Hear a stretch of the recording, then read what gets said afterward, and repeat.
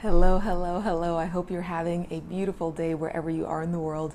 My name is Misako Envela, and thank you so much for pressing play on today's video. As some of you may or may not know, I will be starting an 18-month-long Japanese language program in Tokyo in October. Right now, I'm about 2 months out from the beginning of the program, and I really want to ramp up my studying to prepare. I want to make the most out of the time and money I'm investing in this program, and I want to learn the language. So I know in order to do that, I'm gonna have to make some time to study outside of the classroom as well. So today I kind of want to walk you through my 4-part self-study routine. No classroom, no teachers. I know that this will evolve as my skills advance, but this is what's working for me right now. So part 1, we're keeping it real basic, flashcards. One thing about me, I love a flashcard down, and this method has never failed me. You can utilize flashcards for any part of the language learning process, but right now I'm using it specifically for hiragana and katakana. I'll go through each alphabet 1 to 2 times, and then I'll leave out the characters that I missed and go through those extra times. This part of my self-study routine is super necessary because I'm not in Japan right now, and I'm not surrounded by hiragana and katakana. When I was in Japan, every day was practice. I was reading signs, billboards, things in the subway, store signs, whatever I could to just practice. So this part of my routine is super important so that I don't lose everything I learned. Then I like to test my ability to read and listen using the Rosetta Stone app, who also happened to be the partner for today's video. Rosetta Stone is an immersive language learning app that uses pictures, audio, and even native pronunciation features to help you confidently speak and retain a new language as if it were your first language. When it comes to learning a new language, building my confidence is half the battle. Feeling confident enough to speak what I've practiced is such a struggle for me with learning a language, so I'm really happy to have access to a tool that's helping me build my confidence. What I like about this app is that there's no romaji, so I'm exercising my ability to read and learn katakana and hiragana every time I use it. If the romaji translation is there, I'm going to use it. As much as I try to resist it, I always look at it, but with the dynamic immersion approach, I'm pushed to learn and read Japanese in the same way I need to do it when I'm in Japan, where the romaji translations will not be available. It's really helpful on days when I don't have a tutor because the app still encourages me to speak and perfect my pronunciation. 彼女は犬を飼っています。彼女は犬を飼っています。彼は猫を飼っています。彼は猫を飼っています。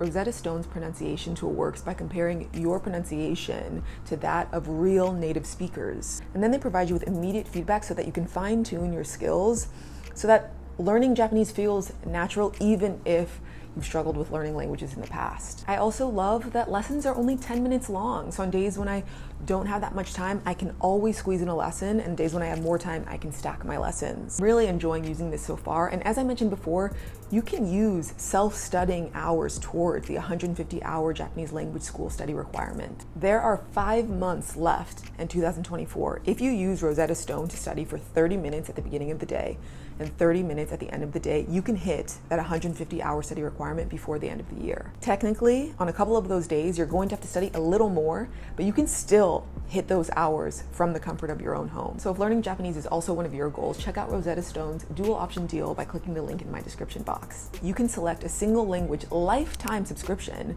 for over 50% off, or if you're like me and you're trying to learn a little bit of a new language every month, you can gain access to all 25 languages for over 60% off. Do with that information what you will. Now, part 3 of this routine, I get into my textbook. I like to review sections from this textbook that I got from Koto because there's still so much I can learn from this book. Today I'm focusing on relearning how to ask for directions because the amount of time that I spent lost in malls in Tokyo because I refused to ask in English, my pride would not let me do it. I don't even want to tell you how much time that is, and I don't want to put myself in that position again when I go back.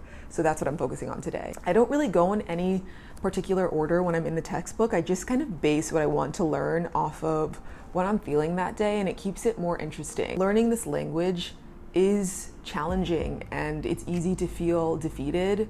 So in order to make this a more enjoyable process, learning things that I get to use in real time when I go back to Japan and seeing myself make progress in that way keeps me motivated. So that's why I give myself the flexibility with the textbook, because I know that that's how I stay motivated. You have to figure out what keeps you motivated in this process. And then part 4 is like a reward. I like to reward myself by watching YouTube videos by Japanese YouTubers. I've been watching Kana Oya. I've actually been watching her since I was in Mexico City, and I really like her style, and it's really cool because she puts English subtitles on some of her videos. So I've really enjoyed watching her. If you have any other Japanese YouTuber recommendations, please leave them in the comments below. And that also goes for YouTubers that don't add English subtitles, because I just think it's good for me and for anyone learning to just hear Japanese spoken by native Japanese speakers.